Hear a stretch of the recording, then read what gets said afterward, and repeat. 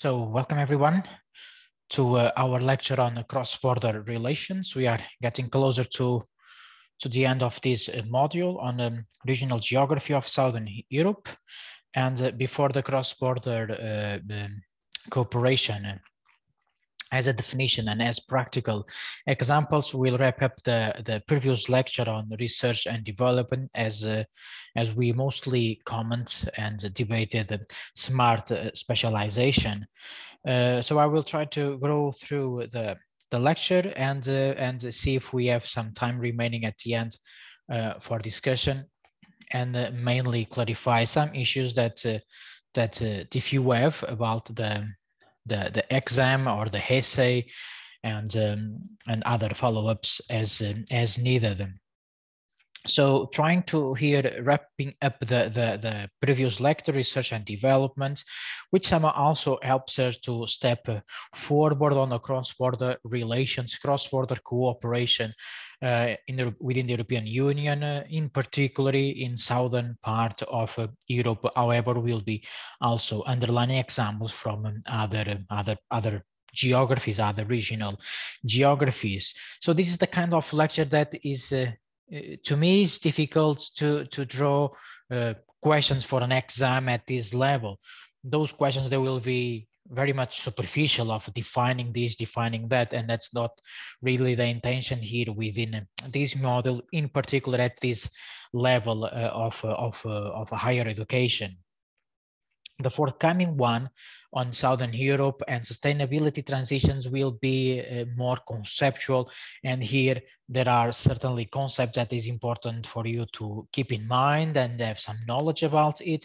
I'm not telling that today's lecture is relevant, not at all. It's also relevant to understand the overall philosophy of cohesion policy within Europe. Also builds very much on previous lectures number 6 and 7, and then the lecture number 10 will certainly is a fundamental pillar of discussions on regional geography towards the future, on regional futures, and sustainability is certainly a central pillar on forthcoming debates in Europe and elsewhere in the world.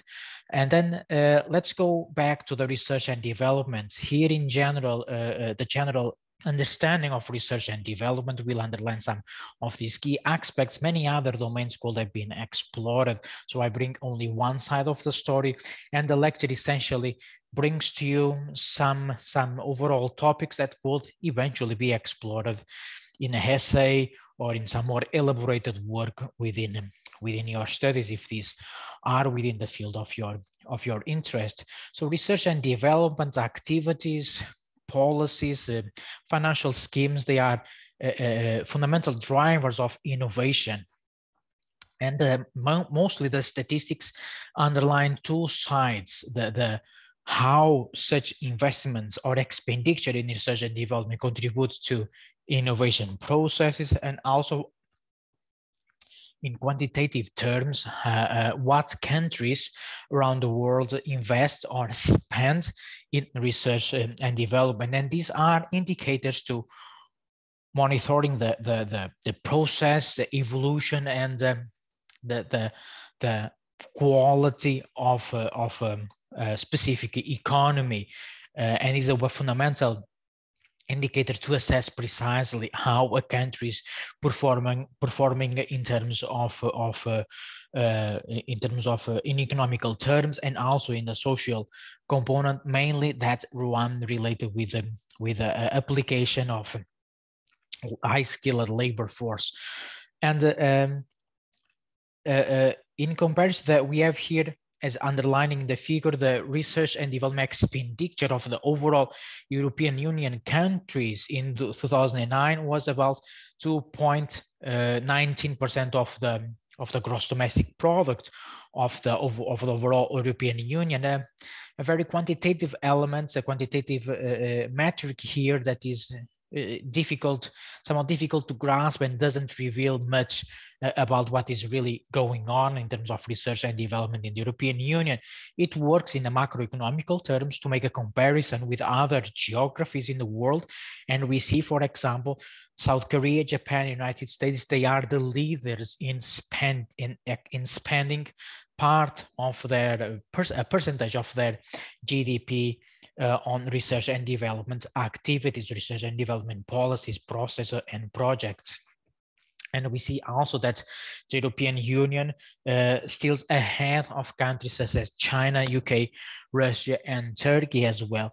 Now, what I bring here, and is a key lesson of this part of the lecture and also of the others, is the importance of doing here a cross-fertilization or a cross analysis of different indicators, of different statistics or metrics, depends on what you call. So if we look at these numbers of percentage in terms of expenditure, we are seeing that, okay, United States, one leader in terms of the GDP in 2021, is investing a substantial, a percentage, not necessarily substantial, a percentage for research and development, and they enter here eventually a cycle of the investment on research and development and innovation then contributes to a better economic performance. We also have here, in line with this indicator, Japan and South Korea also leaders in terms of the global GDP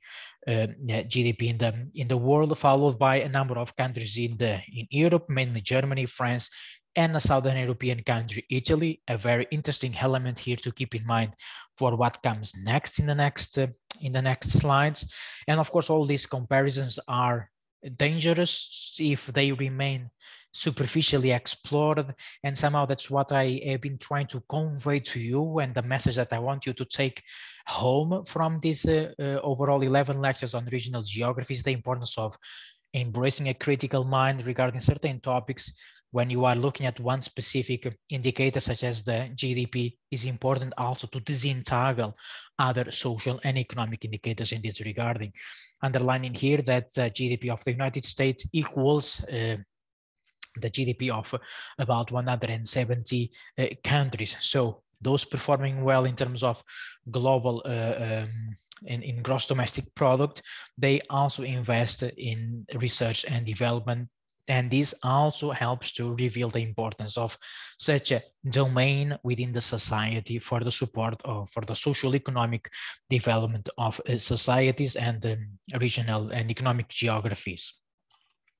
Then so we go back now specifically to research and development, a number of slides here covering different periods of time. You know that in regional geography, making this trying to develop this understanding between within a specific time frame or involving different geographies is important. And I bring here mostly one elements from this situation of a post-financial crisis. We have been debating this a lot regarding other domains, 2007, 2008, and how the countries, mainly in Southern Europe, react to this crisis, and a value of today, how of 2017, how they are performing in terms of expenditure on research and development. We see here Southern Europe, Italy, Portugal, Spain, and Greece considerably below the average of expenditure in research and development within the European Union in 2017,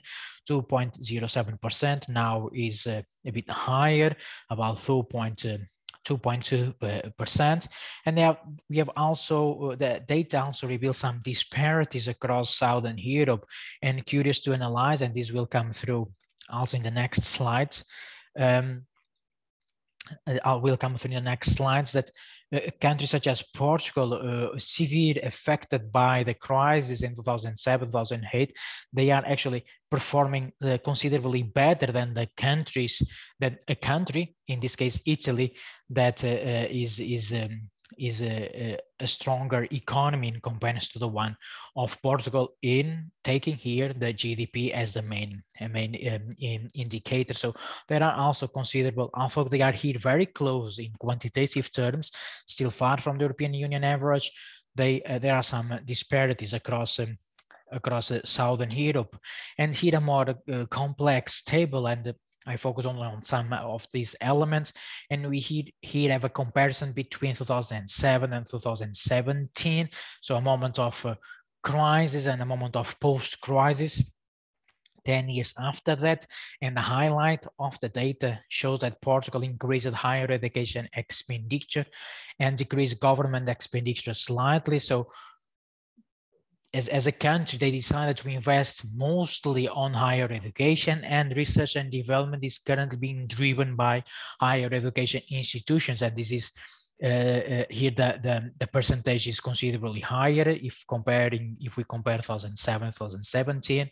Also the same applies on Italy and Greece, considerably higher percentages. But in the case of the business enterprises, our business enterprises, the percentage of business investments onto research and development, and the other countries in Southern Europe, they are investing less on higher education, or investing less on the component of higher education that mainly concentrates resources, financial and human, on research and development activities. So underlining here the differences across Southern Europe as well as across Europe, but now we are focused on the southern part in terms of how they spend their gross domestic product on the research and development activities, from the private sector, most related with the business, or within the higher education. Here, interesting to see the comparison of these elements, which also reveal how these countries have embraced the financial package that came through from the European Union and other affiliated entities affiliated in the context of support in the post-financial crisis of International Monetary Fund, how they use these resources to support their or to overcome their economic deficit. Again, I bring data from 2019. We see here slightly changed in terms of position. Portugal gaining position in comparison to Spain and Greece. Still, these countries of Southern Europe remain below the European average in terms of expenditure on research and development. And here is if you then show this graph in a conference, in a presentation, you can draw many lessons from the graph, and you can then derive here different type of conclusions. And one possibility is analyzing this investment, this percentage of expenditure in research and development with early levers from education, for example, among other metrics that you could analyze here. So we see an evolution in terms of expenditure on research and development, yet these countries in Southern Europe, particularly Portugal, Italy, and Spain, they remain, or they figure in terms of early leavers, the percentage of the population between 18 and 24 that leaves the compulsory educational system remains rather high, and this is of concern, certainly, as it impacts the overall qualification of the workforce. It eventually also contributes to migration patterns across Europe.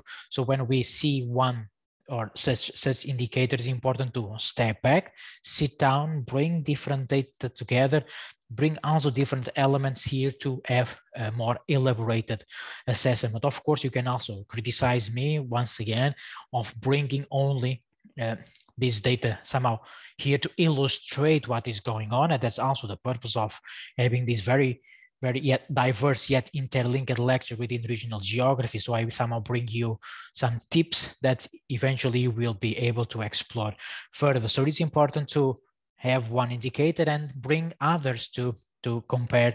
Okay, they are investing considerably in research and development. This is certainly beneficial for social economic development. It's important also to analyze that.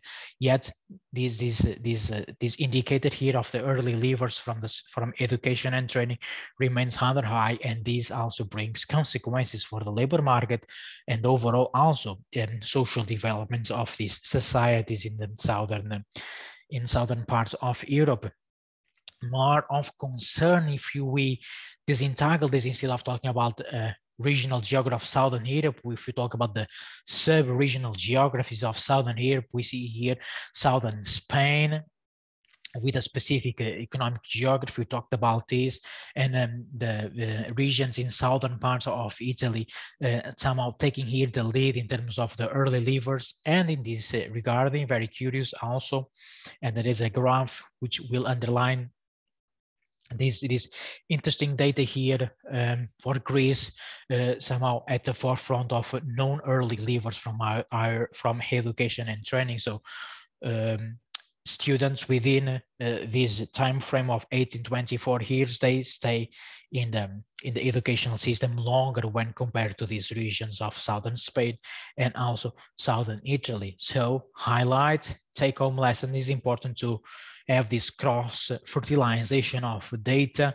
and unfortunately still a lot of gaps in terms of the data availability, covering certain domains of society and covering geographies even within Europe. Is not always easy to have the same type of indicator across all these geographies of Europe to make a more cohesive and uniform analysis.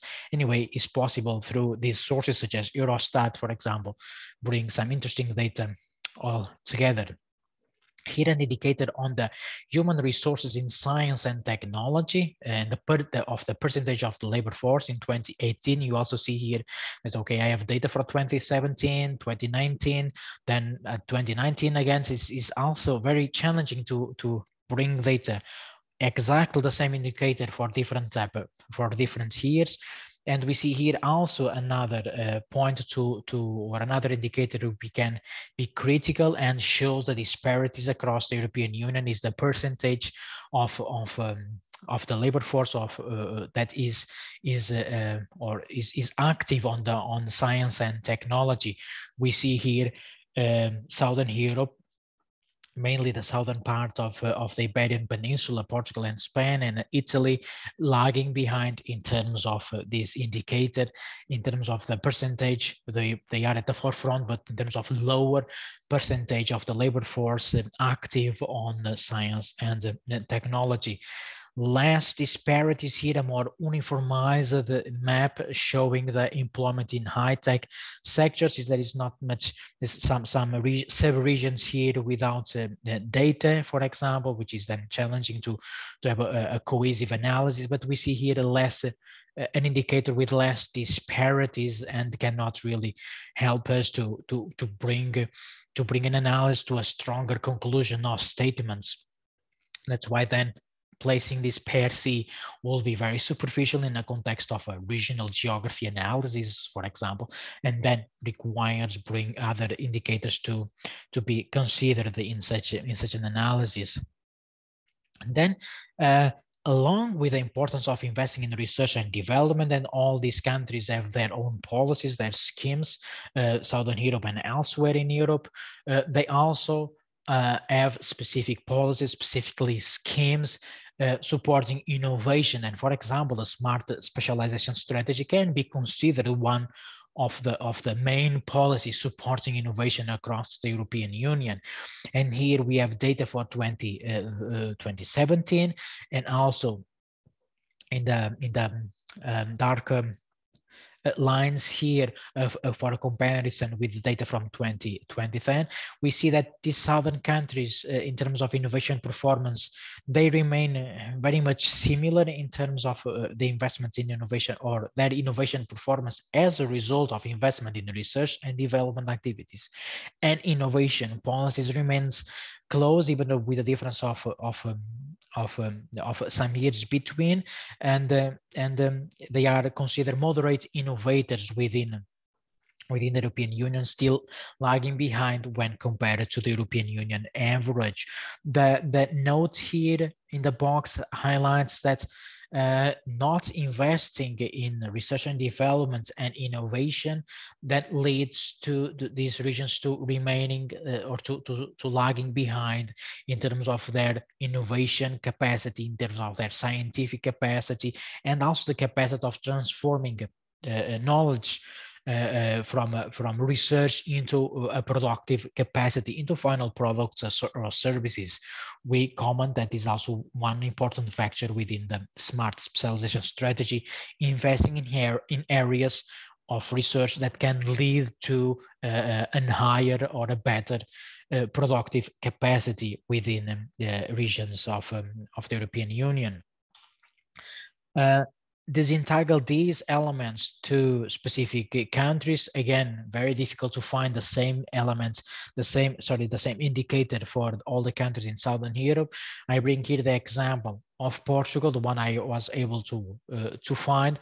And here, what I want to underline here is, again, very much the same what I've been talking. If you present this graph per se without underlining any here and events within this year, then we'll tell you, well, it's just they have been investing considerably higher, which is somehow expected as society has been evolving, and within this understanding of the competitive world competitiveness and discourses or narratives somehow is expected. Okay, then we have to place a number of here milestones. They know that these milestones, time frames, comparisons are important in region geography to precisely underline what is going on at the moment, at the specific moment. Here, I'm not comparing to other countries. I'm putting here some milestones.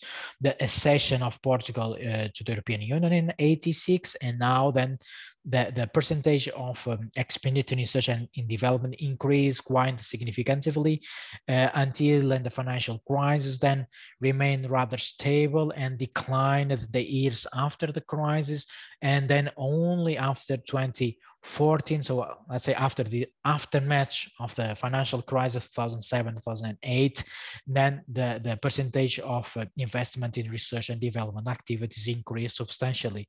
In what areas, you may ask?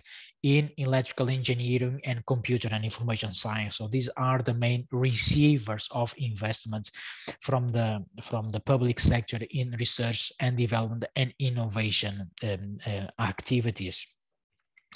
And then these investments, we may consider that these investments that mainly that increased substantially after 2014 are now reflected on the one recent diagram here reflecting the innovation performance in 2020. So investments in research and development in the case of Portugal led them to be placed now as a strong innovator. Of course, this again requires a more in-depth analysis to understand, okay, what sectors are supporting this evolution from moderate innovators and strong innovators, and maybe this is actually a question of branding, and in the end it is, if this is not reflected upon improving the quality of life, job opportunities of the society, somehow reveals and corroborates or supports part of the literature underlining that investments in such activities, research and development, are then or greatly contribute to the innovation performance of the country. So we have now here Portugal in 2020 in a more innovation performance, in the better position in terms of innovation performance. And you may ask, what for? Okay, then this is used, okay, this is used in political terms to somehow justify political agendas, for example. And this is often used by politicians in their agendas, in their manifestos as well. But is also used for a topic that we haven't explored here very much, as is more part of economic geography lecture, is used to sustain, eventually to boost these discourses on territorial competitiveness. This performance is then used by different agencies, public and private, both public and private, in a sort of partnerships, and then they help to position countries or regions within a country in this international arena, as we call. So this innovation is Portugal as a strong innovator is then communicated to the outside world in order to attract investment or workforce to the country. So boosts or foments and sustains these policies on territorial competitiveness, place-based marketing activities as well, again with the intention of attract people and investment.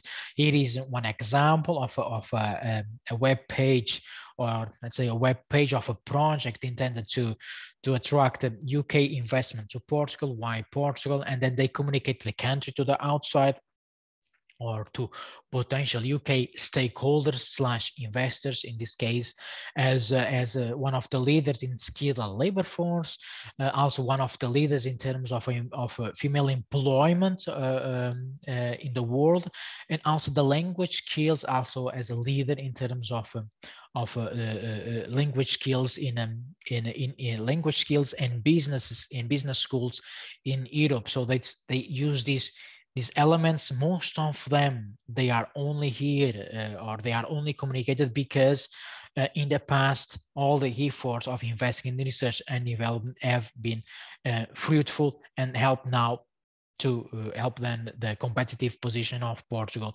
as a leading in language skills, or in businesses and in business schools, for example, and in terms of also the qualification of the workforce.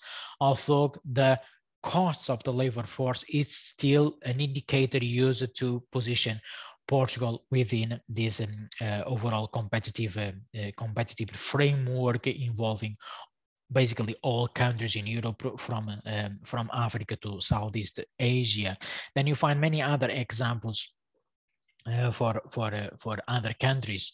Not always easy to find exactly one website underlining the key elements that help the competitive position of the countries. Another element is the World Talent Ranking. Again, an indicator which is important to be critical. I highlight here in the next slides the position, the overall performance of the countries in Southern Europe and Portugal, despite this.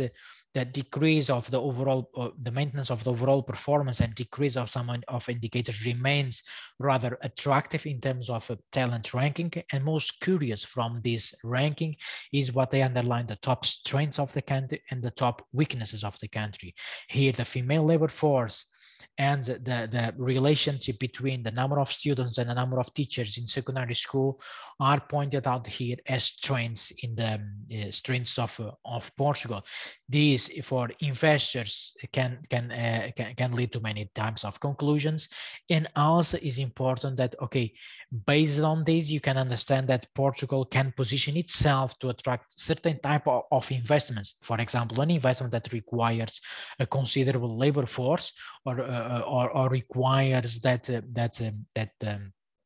students coming out from the secondary school are well prepared, and this will eventually position the country differently than in comparison to countries where, for example, the number of or the performance of the higher education sector, universities and research centers, is considerably better. So they will attract other type of investment, other type of activities in the country. And we have here Spain. Again, I highlight the health infrastructures here as a strength of the country, and the positions here between the position 26, position 32 is very, very superficial. It's important more to analyze, okay, what is contributing for this performance here. And in terms of Spain, they one of the strengths is the health infrastructure, which somehow can also be used to communicate and position Spain as a receiver of a type of investment in this area. Interestingly, here you remember the slide on Greece leaving the non-leaver, so students remain longer in secondary education and training.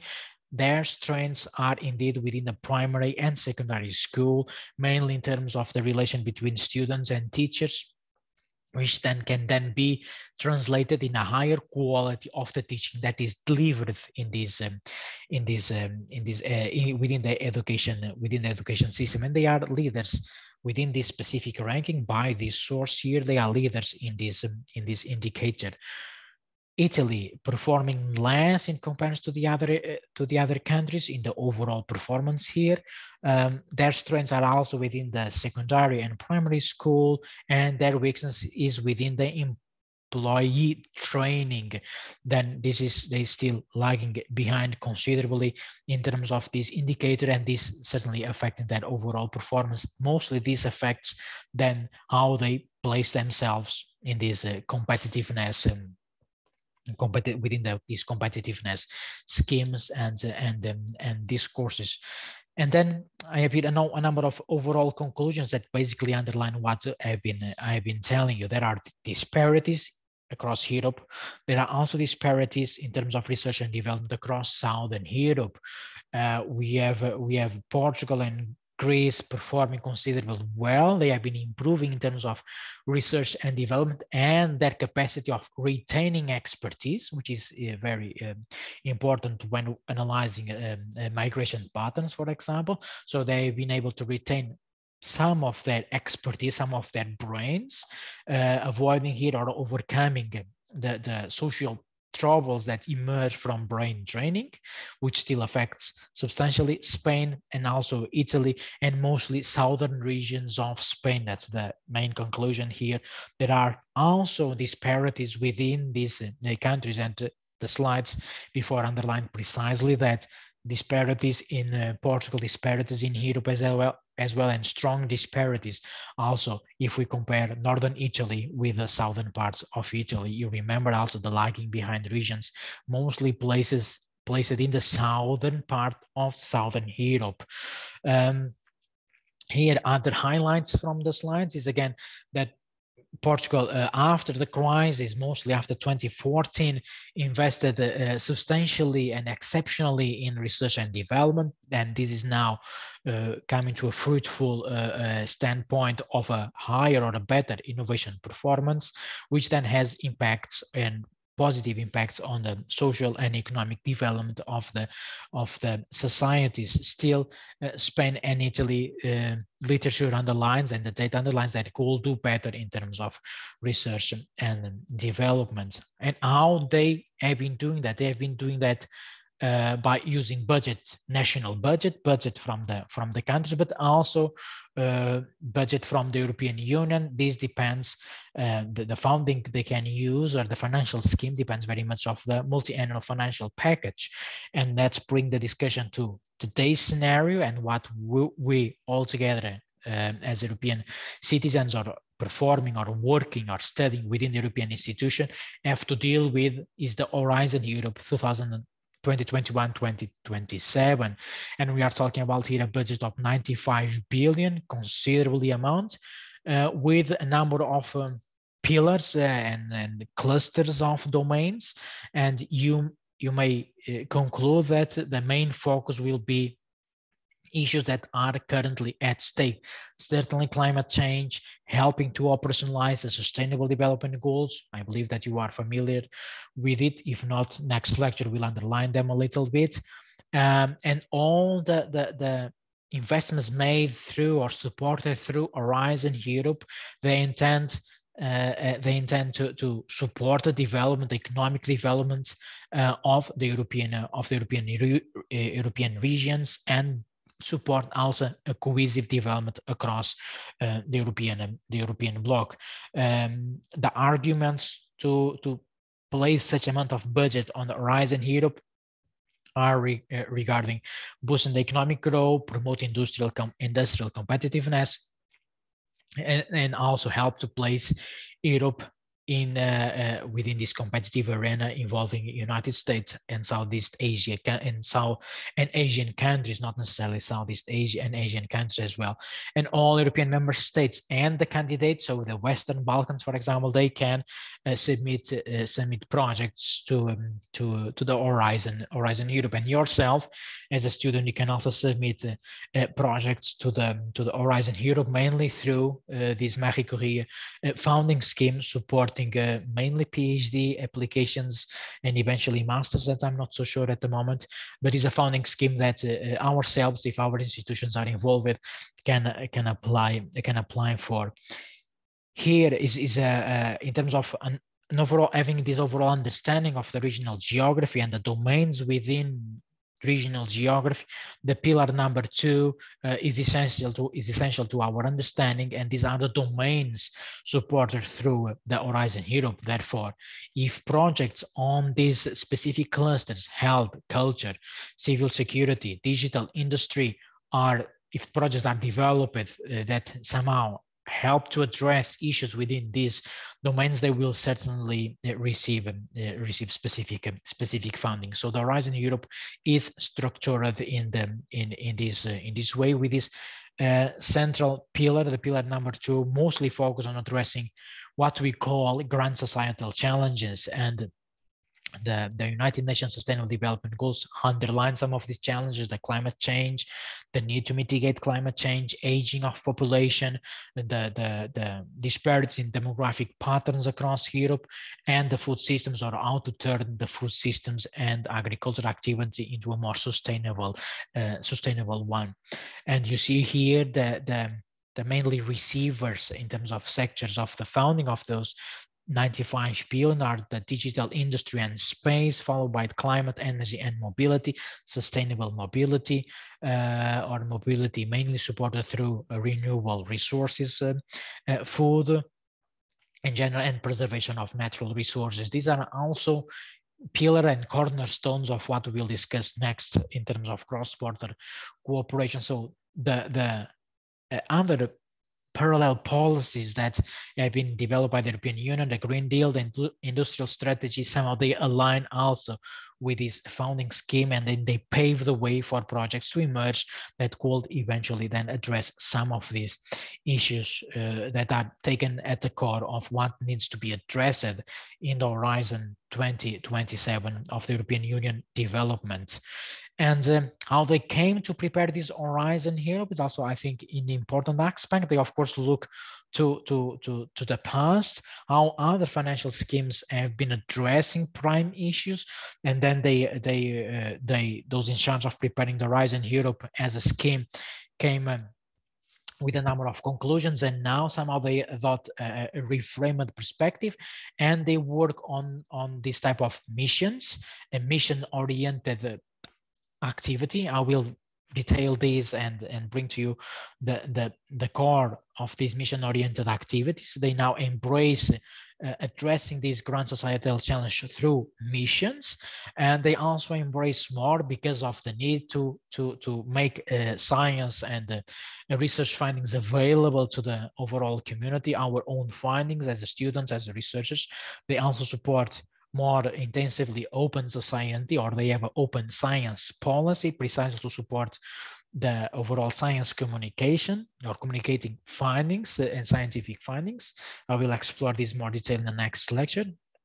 And it is important to see that the European Union, and this is certainly interesting, it could be somehow disseminated. It's important to draw lessons from previous experiences, previous projects, so something in the better level can be achieved further on. So here what I underline is this philosophy of this change of the principle of the European Union.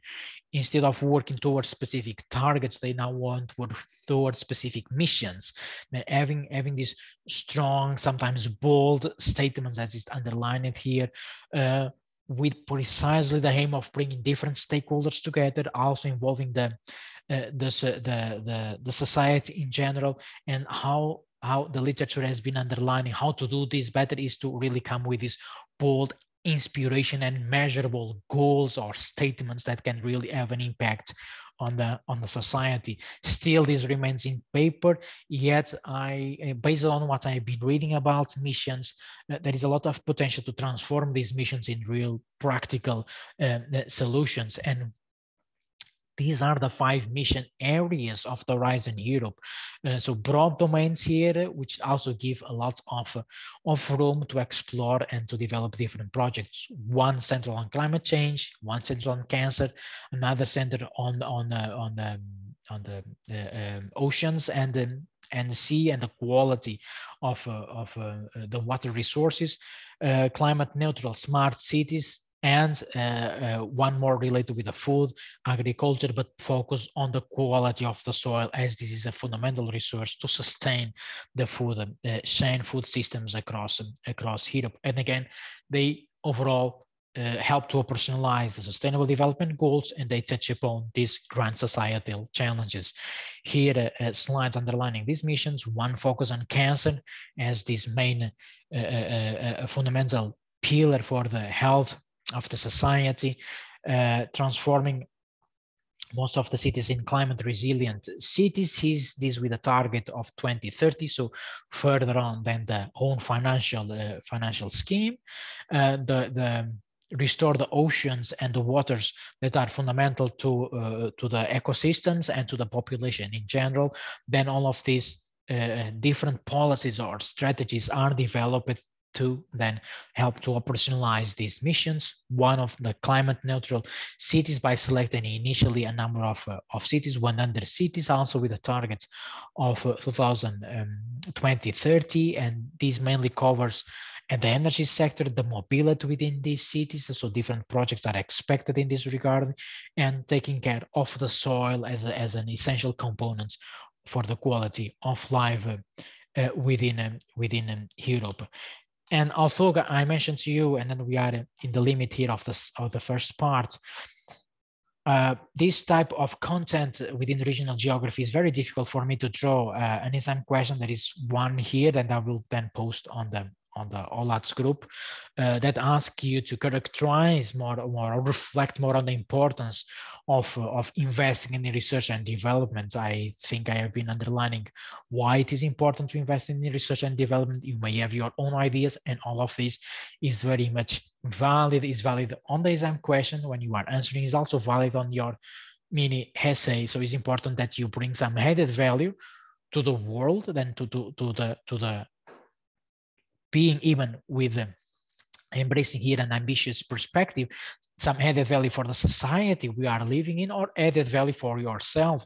If maybe you want only to have a moment, to have an opportunity, and maybe this mini essay is an opportunity for you to put on paper, write down your thoughts on a specific subject. And the intention here, and also my intention, not necessarily hidden intention, and open intention, is that you develop your writing capacity. I'm not expecting a yes or no, or right or wrong answers. Probably there are no wrong answers here. Everything is valid as far as you then develop your line of reasoning in an intellectual and well-structured manner. Then, okay, we can embrace the break here, the 10 minutes break, but I remain open for some questions, and then we'll step on the second part on the cross-border cooperation in the European Union. So enjoy your break, and let me know if you have questions. I missed the chat here, and then I missed also one hand. Tim, would you like to intervene, or you want to wait some more time? I will not stop the record, so everybody will be able to listen. Yeah, just how it is good. It is also recording the essay, so I just thought I could ask now. Mm-hmm. Please. So it's about the general task. I want to write about social innovation systems within also urban governance and planning and visions in general, how it plays an important role. And so it's, I guess, more a theoretical approach. And then I can bring some examples I thought from cities. But how important is this comparison, and how important is it to bring the regional geography approach into the essay? Because now it's more like a economic and kind of approach, I guess. Yeah, these are I think thanks for your question. That if you for me, it will be better if you write me an email, so I have also some more time to think about it and answer in a more constructive manner. But you are also bringing here some strong topics that they can per se individually result in an essay. How do you bring the regional geography here, if you have some on the social innovation systems, for example, if you have some illustrative examples, not necessarily taking as a case study, because this will involve methodology and a bit more elaborated work, and that's not what is asked here. If you have some illustrative examples from a specific location, not necessarily a region, but cities within a region, then I would consider this as part of the regional geography. You can also argue that the social innovation systems, although applied or having a higher impact on more smaller locations, cities or villages, for example, as they involve the community, they can also be placed in an overall regional context, and eventually a network of these innovation systems can also help to boost a regional economy. Economy is a fundamental aspect of regional geography. You talk about economic geography quite a lot.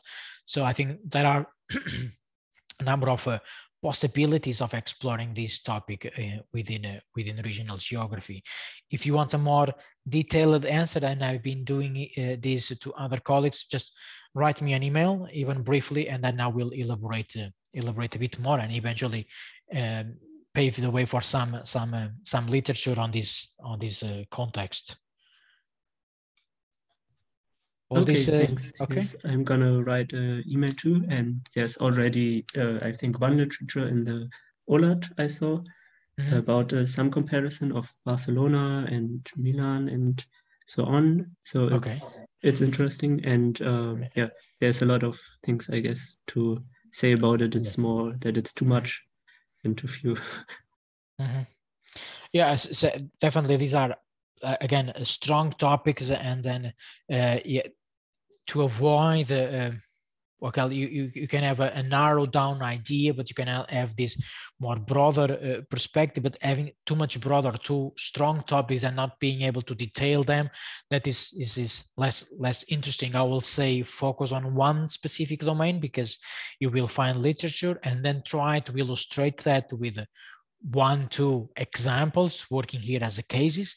Then will help to have this more conceptual part, and then you have the examples illustrating, so you don't need to really to explore a lot of topics around. But if you focus on one, I would say social innovation systems and examples, how this works in these specific locations, this is, I think, is already enough.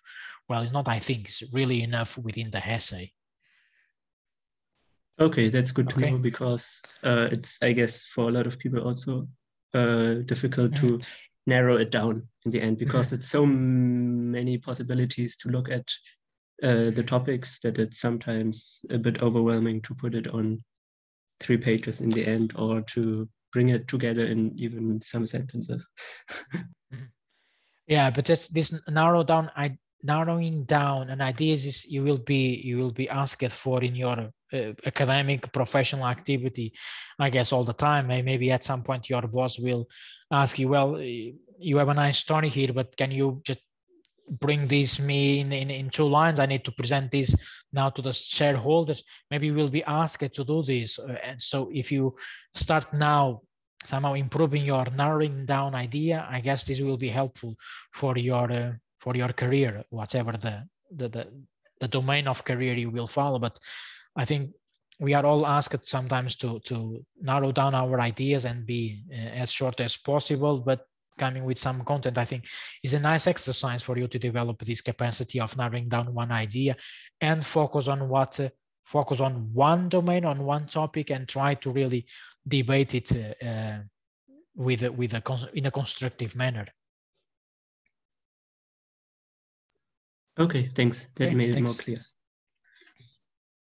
So when we have a question here, Clavi, that I'm reading it on the startup scene in Southern Europe.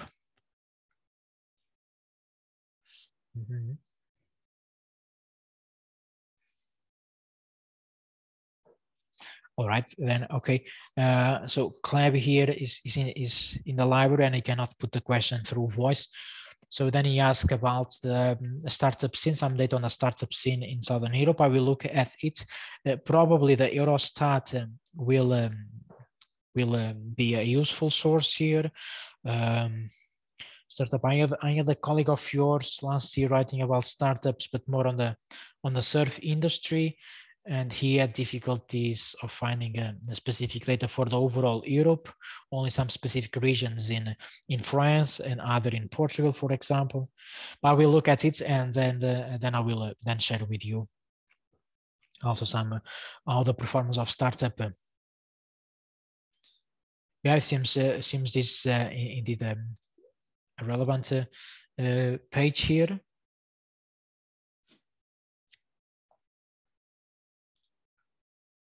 But I guess this is not for your essay, as you are writing in a different topic. It's more for a general interest. That's correct.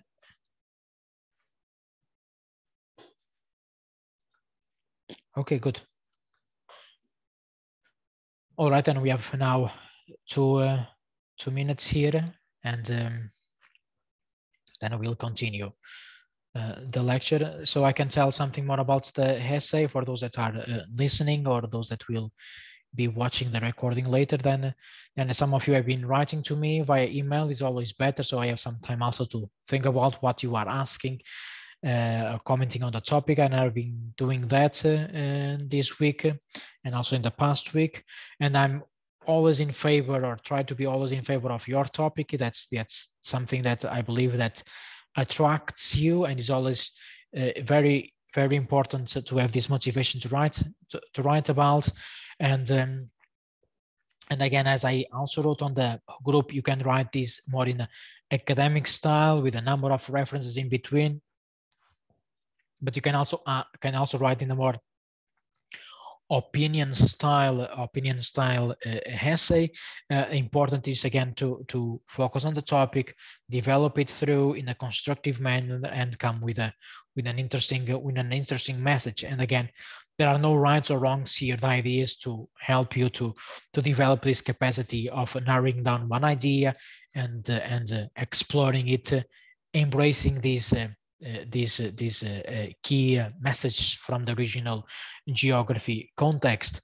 And it is important that if this was, for example, a module on planning theory, spatial planning theory, or in economic geography theories, where we have one book that basically tells you everything you need to know, then I will need to be more strict on the essay assessment. But as you see that I've been building this module, then when they asked me to teach regional geography, it was very challenging to prepare these 11 lectures. And I still thinking in a critical way that 11 lectures are far too much to cover regional geography in Southern Europe without having here a core domain in terms of theory. So if we are talking about economic geography, spatial planning theory, with a number of concepts widely debated on the literature, then I will need to ask you to be more precise. But because I'm also building these slides based on the number of different sources, not following specifically a book, because I couldn't find one nice book up to date on the regional geography of Southern Europe, I have to remain flexible in the assessment, and also flexible on how you present the essay. So I hope this is being clear. Maybe it's different than what other colleagues are doing at the university, but I don't really, it's not really much of my concern. What is of my concern is that you will learn really something here that is useful for your forthcoming studies or forthcoming professional activities. So, and the lectures are indeed a compilation of different data, compilation of literature, and they also require a lot of investment from my side to bring what is more really to date here on these specific elements. Again, if I was following exclusive one book, then the scenario will certainly be much less flexible, a bit more rigid. But another component here is that we are altogether embracing here very complicated times, and why should I bring more burden onto you with a serious structure of the essay? So just be free, explore the idea in a constructive, intellectually developed manner, and I will certainly be very happy with the results in the end.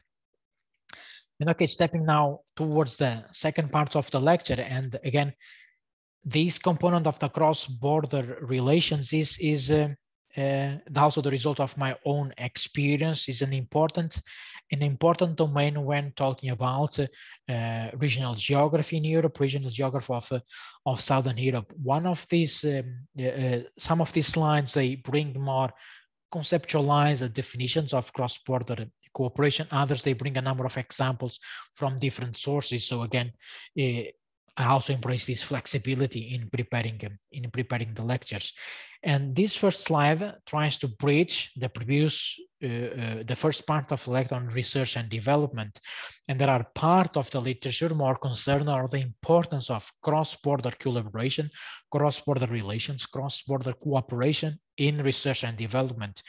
They acknowledge that then knowledge is not bounded by national borders, is not bounded by a specific well-defined administrative geography, but knowledge flows across borders, involves different types of expertise, sometimes bounded by an institutional frame, but sharing knowledge should not respect per se geography. So that is a fundamental aspect while studying research and development across Europe, bring the cross-border collaboration onto the discussion. That's what I'm trying to do it here.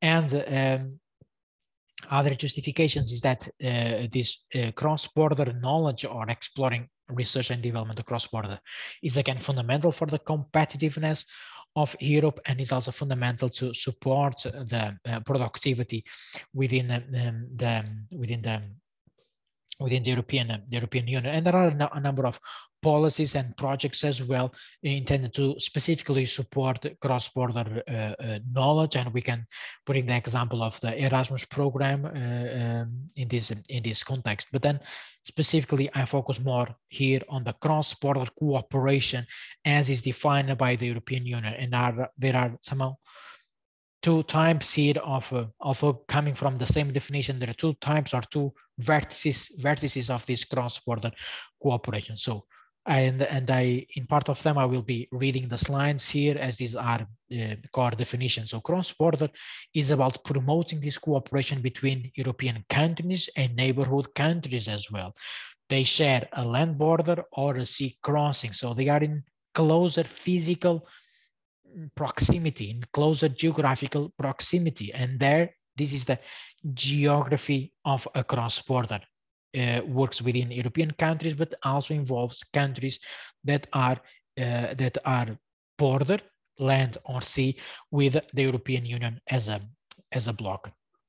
And currently, the cross-border cooperation in Europe, how it is organized, how it is supported through policies, very much reflects the European Union territorial cooperation model.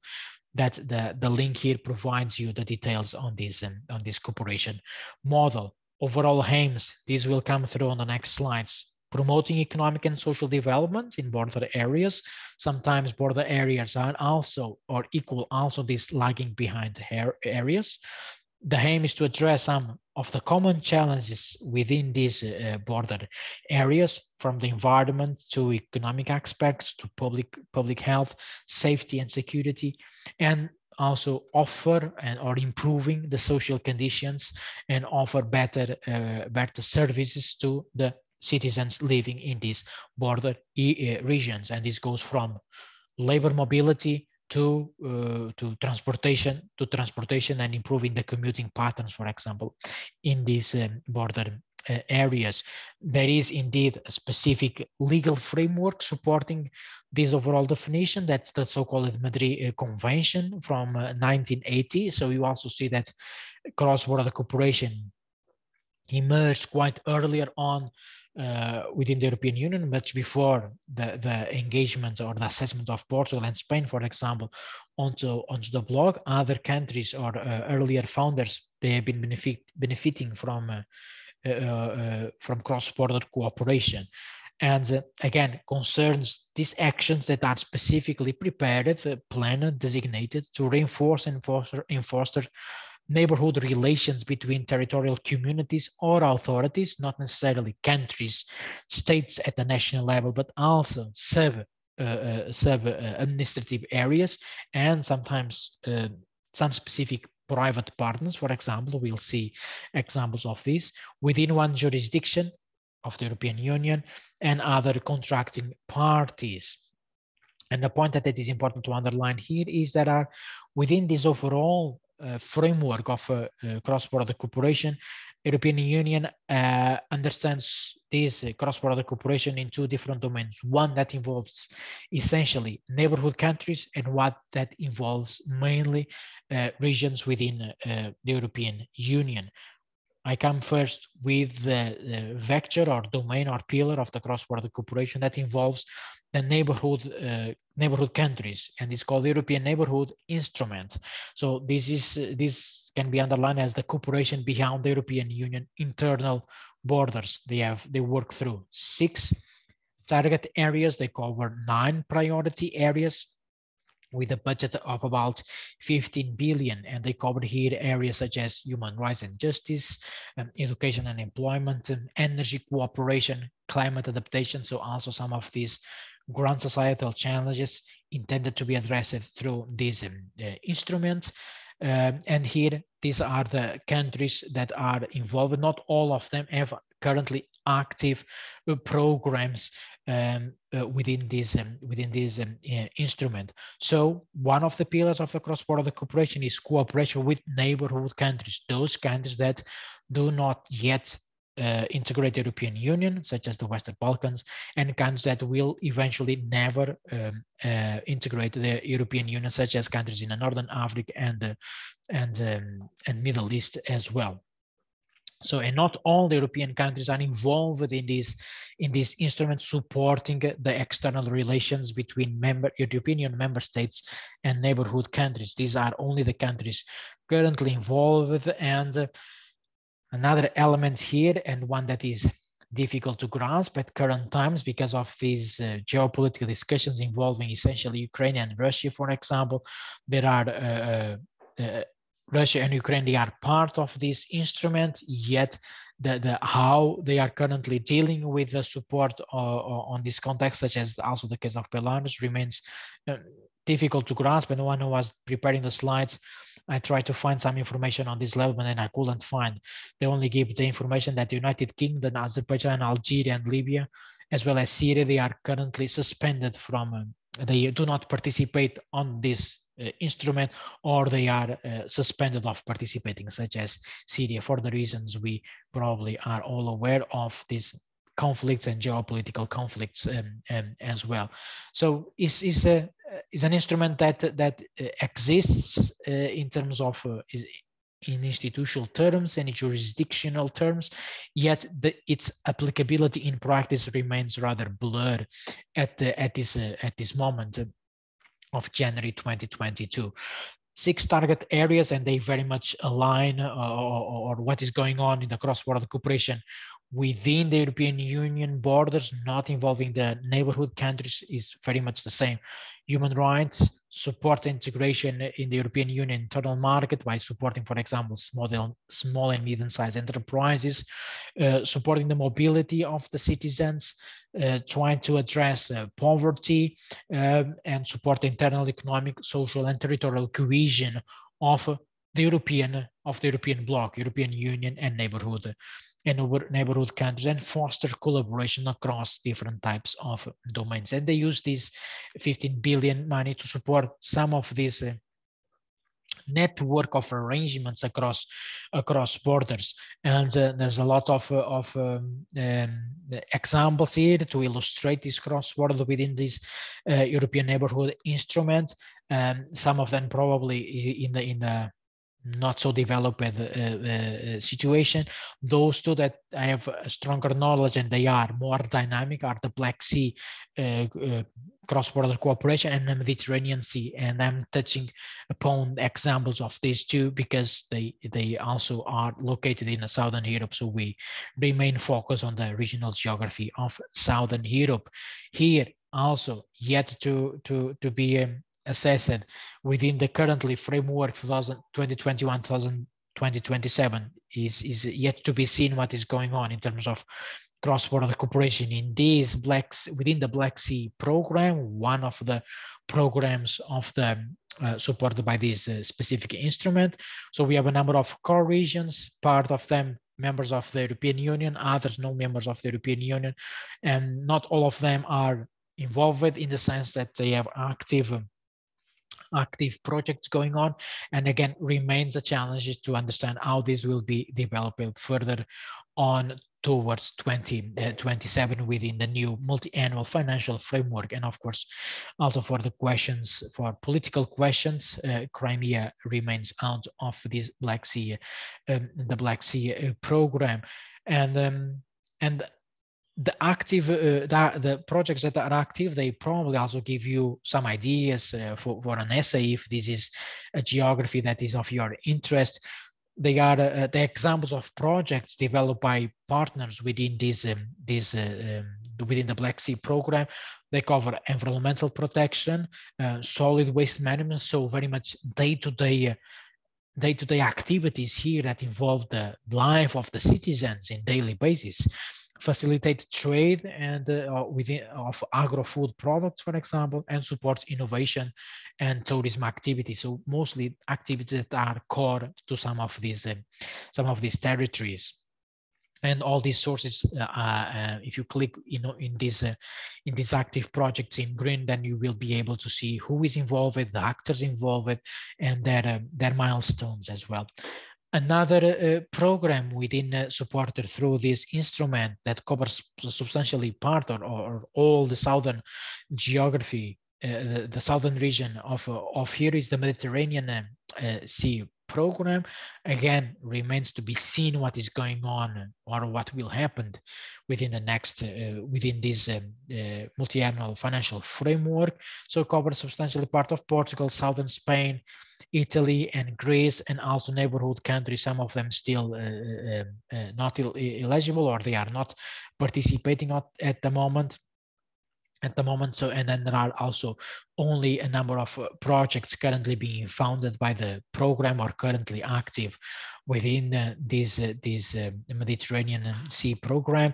And these are, again, very much in line with the overall target areas, agro-food system, supporting sustainable tourism, coastal zone management, water management, solar energy. So they also align with this need of addressing the grand societal challenges. And yet, you heard about the 15 billion within this instrument, and you may think, well, this is enough money to support all the project, but that is not true. It happens the same when we as researchers are submitting an application to Horizon Europe, 95 billion, so lots of money, but only a very few percentage of projects are actually funded by the union. In this case, out of the 300 proposals presented, only 19 projects have been approved or received funding from the European Union or within this C program. Then from this instrument supporting the relations between the European Union member states and neighborhood countries, we focus now on the cross-border cooperation within the European borders.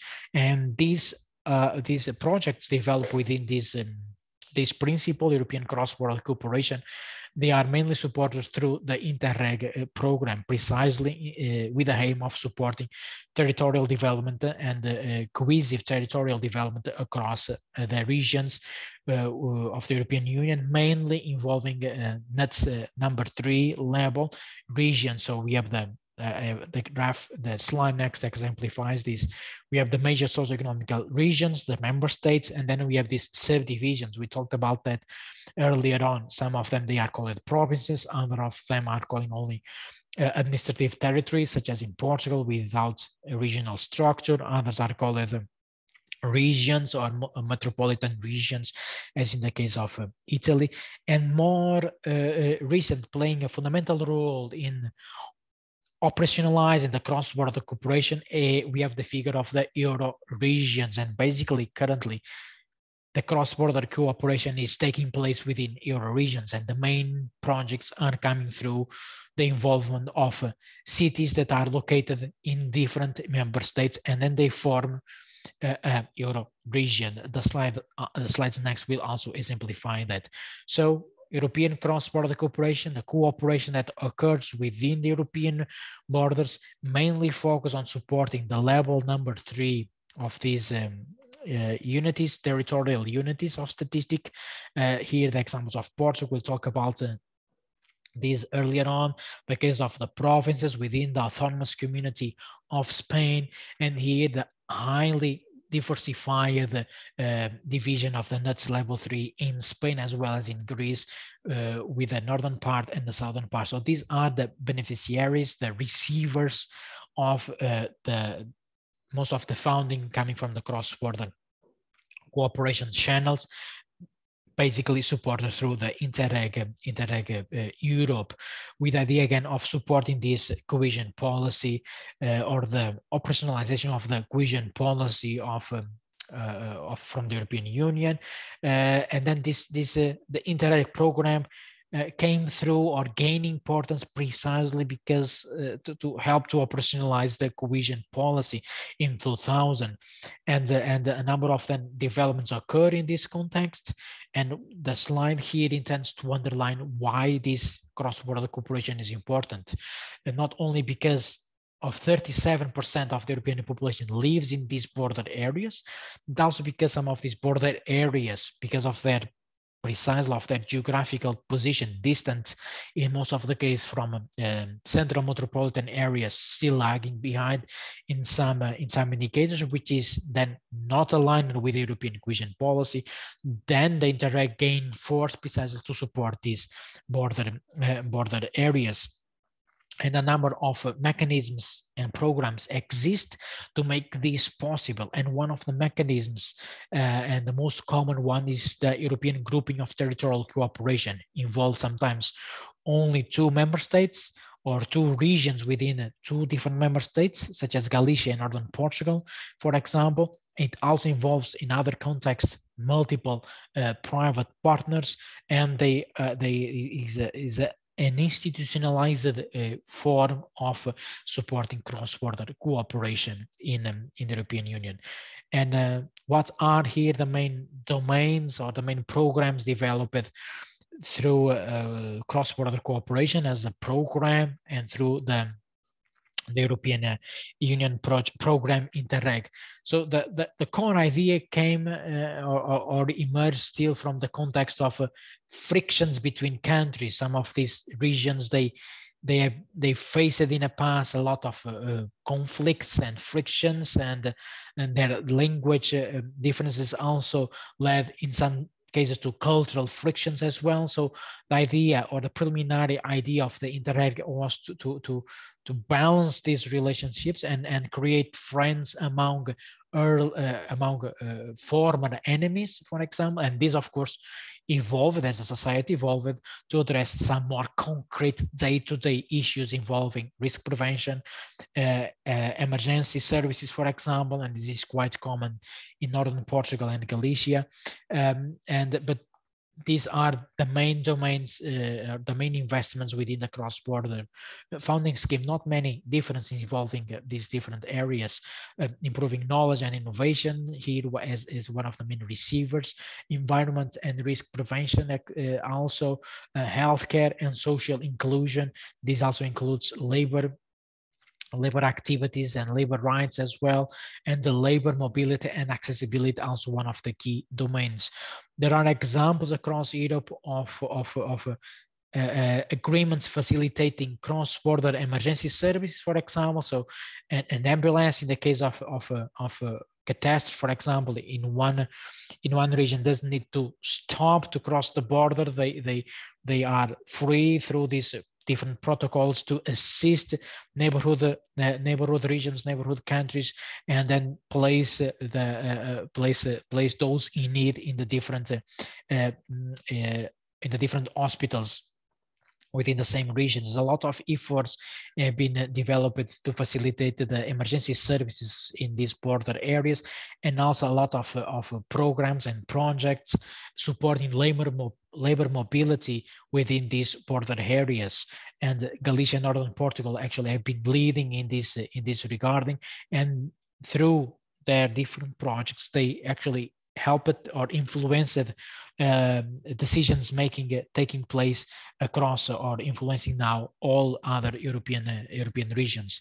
The slides will illustrate that as well. So we have here now we leave this more conceptual part of the cross-border cooperation to enter a more practical one with some core examples on the cross-border in Southern Europe. As you see here, the map shows the different programs in Central Europe, in the Nordic countries, and I will not be focused on that. I focus mostly on the southern part of Europe. Here, Portugal and Spain, mostly, then with the exception of the Lisbon greater area, all the country is, all the regions within the country, that's level 3, and Euro regions are involved within some type of cross-border cooperation, mainly supported through the Interreg program.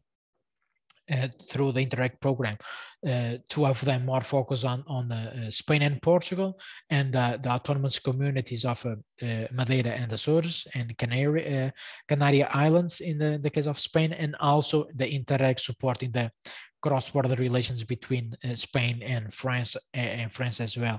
And these are again the main areas, and they still common across all these programs in Southern Europe: labor markets, education, social security, transportation, industry and trade, planning, spatial planning as well, and the public services.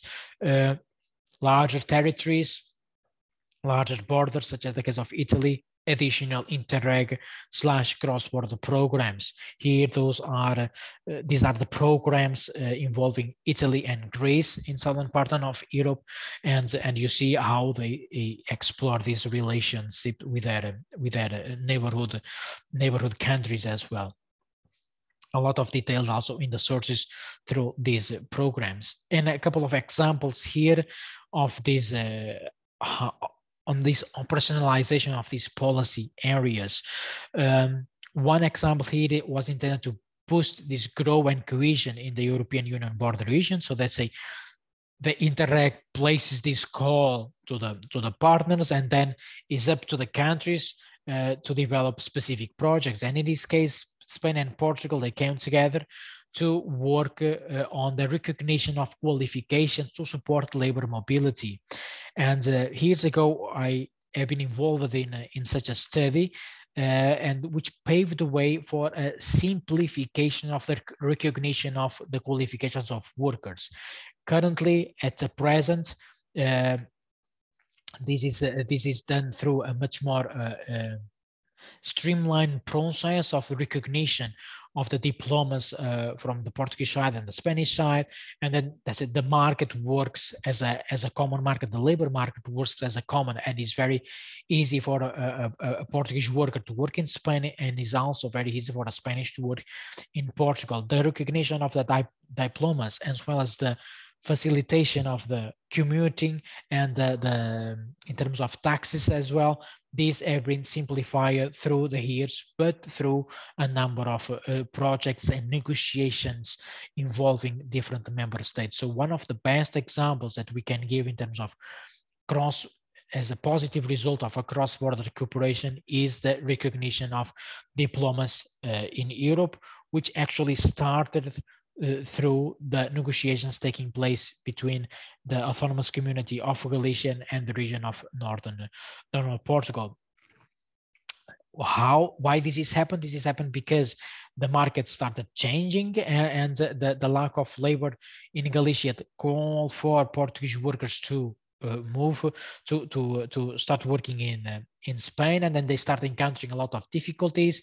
They then expose these difficulties to politicians and decision makers, and then some of the European Union step up, and through the mechanism of the Interreg was able to support the evolvement of these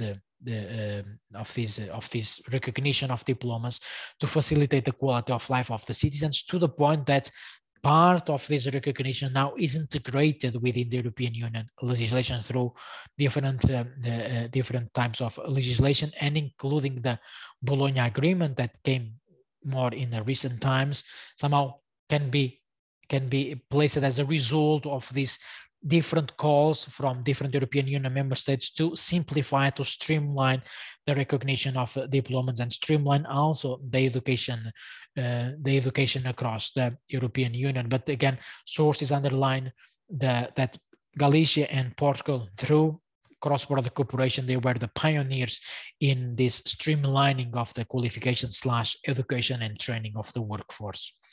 Here another example that involves more an administrative / business endeavors from Greece and Bulgaria. Here, some of the justification is that the Bulgarian small and medium-sized enterprises, they were facing difficulties while trying to enter the Greek market. So a number of regular meetings start taking place between Greek and Bulgarian stakeholders, and a number of agreements they came through to facilitate cross-border trade involving different partners in Greece and Bulgaria. The sources underline that difficulties remain in this context, but the planned meetings and planned agreements are here aimed to harmonize and try to build a common framework, a common legislative framework, simplifying the business activities, mainly involving small and medium-sized enterprises in these two, in Greece and Bulgaria. And we also underlined this earlier on, that the small and medium-sized enterprises, they are a fundamental factor of the economic geography of Southern Europe. And this particularly is currently being more experimented. I also mentioned this value of experimenting, and the cross-border experimentation, cross-border experimentation within cross-border also happens quite a lot. And at this moment, this experimentation of facilitating business activities in Greece and Bulgaria is mainly taking place in this Euro region. In this Euro region, so a smaller scale territorial unity here, working as a platform to the development of higher or eventual more macro level policies in the context of the trade and business activities in different European Union member states. Underlining here the examples of the Euro regions, because, as I said in the beginning, they play a fundamental role in the cross-border, in operationalizing the cross-border cooperation. Literature, academic literature, and grey literature, or literature from the European Union, for example, underlines currently the importance of the Euro regions in cross-border cooperation. They actually say that the Euro regions means exactly, they already mean cross-border cooperation. Without such a type of cooperation involving border regions, Euro regions, they wouldn't exist. They are characterized by more or less institutionalized collaboration. Some of them, they are more institutionalized. So we are talking about, for example, 2 cities composing this Euro region. So they both have an administrative and political capacity to decide. For example, others, they work more as on a basis of the informal arrangements, and they also involve a number of private actors in this context, and they very much cover these priority areas we have been talking about, from environmental aspects to supporting labor mobility. So currently, talking about cross-border cooperation means talking about the importance of the Euro regions in this cross-border cooperation. Focus again on Southern Europe. There are a number of Euro regions in Southern Europe, mostly involving Portugal and Spain, and Portugal, Spain, and southern and parts of France as well. But there are also a number of Euro regions in the Mediterranean and Adriatic area, and I will give examples of some of them. And then the sources underline that some of them, they are rather complex. For example, the Euro region along the Douro River between Portugal and Spain, highly complex, mostly local in terms of self-government, but they involve a high complex structure with more than 30 actors coming together to developed projects, and this always makes the operationalization of such projects much more difficulty when compared, for example, to the Euro region of Galicia, northern Portugal. And this Galicia, northern Portugal, Euro region, they have a sub Euro region, which then is defined as the Euro city. So a Euro region with the Euro cities located and acting or operationalizing within the Euro region, as the case of the Euro city Chaves, Portuguese city, and Varim city in Galicia. They are part of the Euro region. So as you may imagining, as in such a institutional context of a well-defined and a reduced and a shorter number of actors, operationalizing projects such as the one supporting labor mobility is certainly much easier in comparison to highly elaborated, involving different actors, as in other contexts of Europe. So here, to underline that defining our regions is rather complex. Some of them are composed only by 2 regions in 2 member states. Others involve different actors, public and private, across different member states. Priority areas or policy issues addressed within this cross-border cooperation in Euro regions: economic development, transportation, environment, and education. This is quite common, and most of the projects developed by these Euro regions or the Euro cities within these Euro regions, they cover these areas. The largest number of Euro regions are located in the southwestern part of Europe, the Iberian Peninsula, Portugal, Spain, and parts of France as well. Here a number of examples and best practices, or the best examples here, and we'll be spending the remaining minutes on these examples.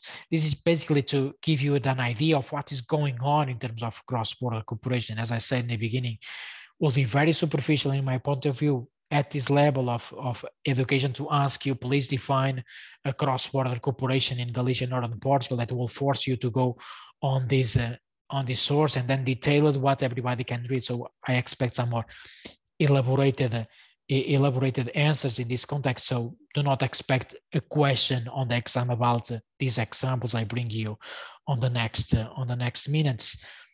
The idea here is for you to understand what type of main projects and those that have a higher impact on society have been developed in these Euro regions. In the case of Galicia, northern Portugal, with a strong tradition in cooperation far beyond the European Union and far beyond the institutionalization of the cooperation through this European grouping of territorial cooperation.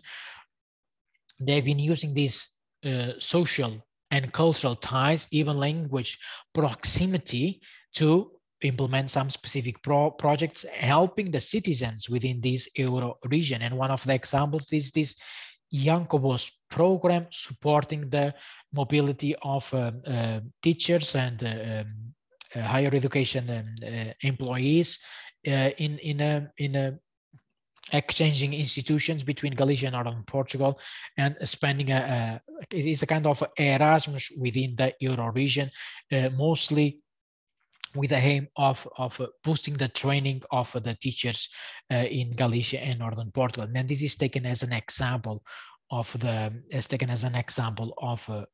this cooperation. There is the Google Maps link here that will place you within the Galicia and northern Portugal. Within this Euro region, Chaves Varim Euro City is also a good example on how the things can work in terms of cross-border cooperation. They also benefit here from long-term relationship in terms of their cooperation. Again, much far beyond the cooperation supported through an European mechanism itself, the Interreg, or the formal administration of the cross-border relations through this European grouping of territorial cooperation. And the best example here, slightly different than the one before, is on thermal and water management, or with the aim of using natural resources within both sides of the region, Chaves and Varim, to support the local and economic developments. And here I would like to do the open this, and I have to see if you can see the, okay, I think now are you able to see the map, right?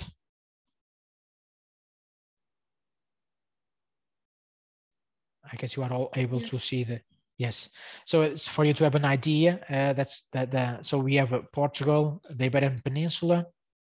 This is not located, so it's a region within the northern Portugal and Galicia.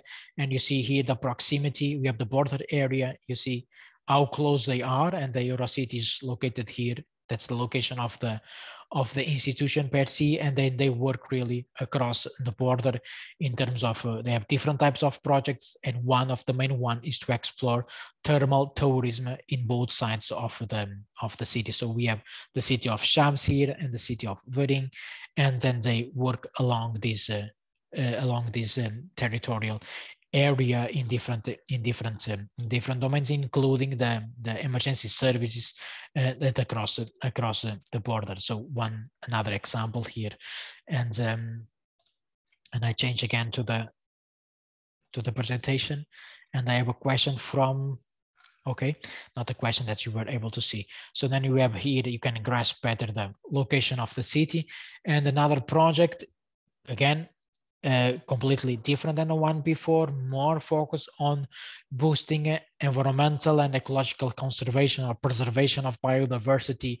along the Douro River, a river that, for those that are more familiar with Porto, that covers the entire territory of northern Portugal and until Galicia. And here, the goal of this European grouping of territorial cooperation, rather complex, involving different actors. You see here, most of them are from the local side, but others, so they are private actors involved as well, involves really a large number of actors in both sides of the border. So developing such a project with and then assessing its effectiveness is certainly rather complicated, and it covers aspects from environment, from local economic development, and here the main project, the project that is highlighted, is essentially on the biodiversity preservation.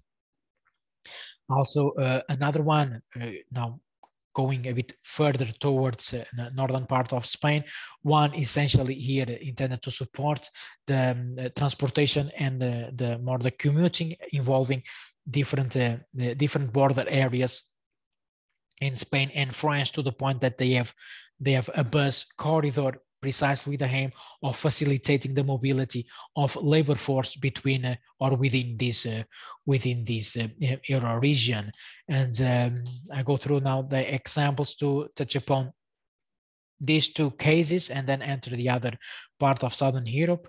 So the examples earlier on, they show most of the involvement of local authorities, but there are also projects involving specific institutions, such as this. The hospital per se works as a European grouping of territorial cooperation. So within the framework of the European Union cooperation, they accept or they support not only local governments coming together, not only regions coming together, but also such type of institutions and hospital working as a cross-border hospital. The same applies to the Tagus Natural Park. And so not necessarily here solely the formal constituted region or city working within this Interreg cross-border cooperation program, but as a project per se that operationalize or helps to operationalize the cross-border cooperation in southern parts of Europe. And very much the same happens in the Mediterranean and Adriatic area. We have similar projects, some of them within the Euro regions, involving more the administrative arrangements to facilitate the governance, the overall governance of of the Euro region. They have rather complex structures involving local and regional actors here in this context. Others also very much related with the industrial and transportation activity, and also others more to the level of somehow anticipating possible environmental catastrophes. In the case he's in Sicily and Malta, for example. And we also have within this Mediterranean and Adriatic projects not led by a specific region or city, but led by a number of institutions. In this case, these are reserves or national parks that are formalized as European grouping of territorial cooperation. So they are in a better place to apply for funding from the Interreg. So I'm happy that I was able within the time, more or less, to cover this cross-border cooperation. So we leave the sustainability transitions to the lecture number 10. So do you have any specific question regarding? Please let me know. And you know that I am always available via email to clarify some issues you have about the essay, provide you some guidance on the topic if you need it, and just please reach out and I will be ready to reply, and as soon as I can, of course.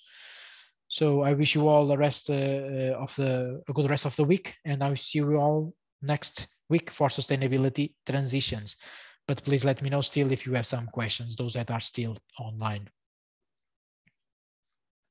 Thank you. Thank you.